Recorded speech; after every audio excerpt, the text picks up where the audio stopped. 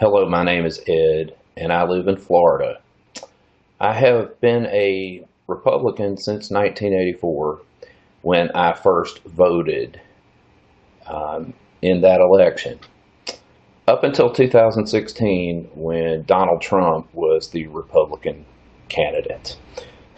I voted for a Democrat then, and I will vote for a Democrat now because I know Donald Trump is a fascist.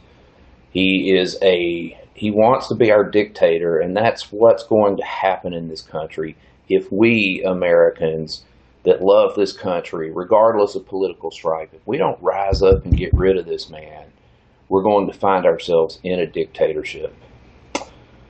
So I've heard it said, someone said I'd vote for a tuna fish sandwich. Before I'd vote for Donald Trump, I'd vote for a cartoon character. I'd vote for my cat here in my kitchen floor before I'd vote for Donald Trump. Folks, rise up. I don't care what your political stripe is. Rise up, vote, resist this nonsense. This is fascist.